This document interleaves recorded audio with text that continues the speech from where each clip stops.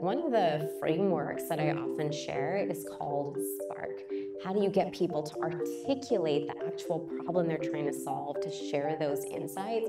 And what I love about Spark is it's a framework to prompt the human before the machine.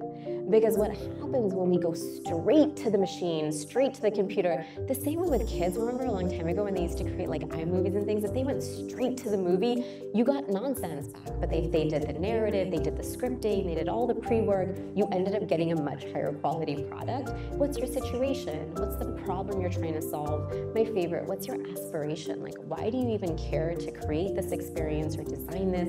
What results are you looking for? And then Kismet, let ChatGPT bring that moment of serendipity with what are some things you can suggest and what might I be missing? What is something I haven't really thought of that I should have on my radar if these are the results and aspirations that I have? I know how to do a lot more than Google Slides. I went ahead and just started playing around with things. Everything that she introduced it in such a user-friendly way and made it sound like it was going to be so easy to do, and she was right.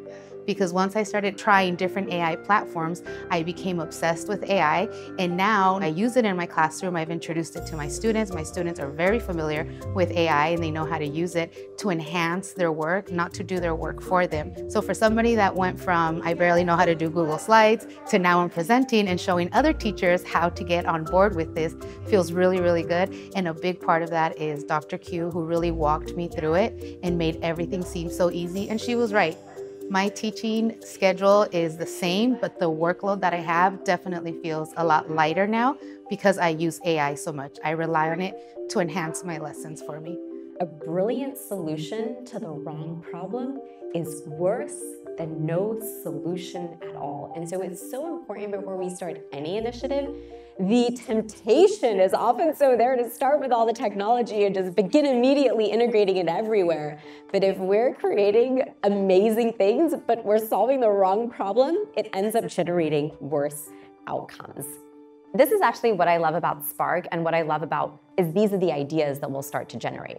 So you could have a math teacher and an English teacher who now maybe don't have to have a aligned schedule with, everything like, done officially. They could just be like, hey, why don't we try this out? You do this, oh, I'm gonna do this. And now you've built capacity, you're building collaboration, and that is how you plant the seeds for that to become more formalized once more people start learning like, oh, we can actually do these things.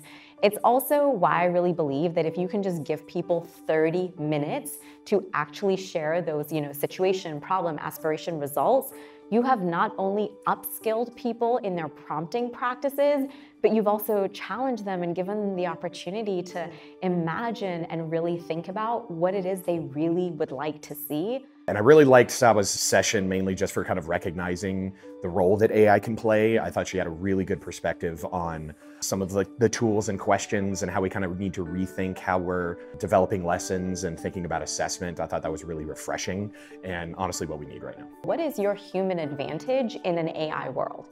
When machines can do many of the things that traditionally we assessed people on, that we measured people on as metrics for success or metrics we look for, whether it's college and things like that, what does it mean now if AI can, we're been there, done that. We're now moving on to what can you do? Show me how you can build a business. Show me how you can go and create a new product. Show me your marketing strategy. Show me all the things that you can do, not just the things that you know.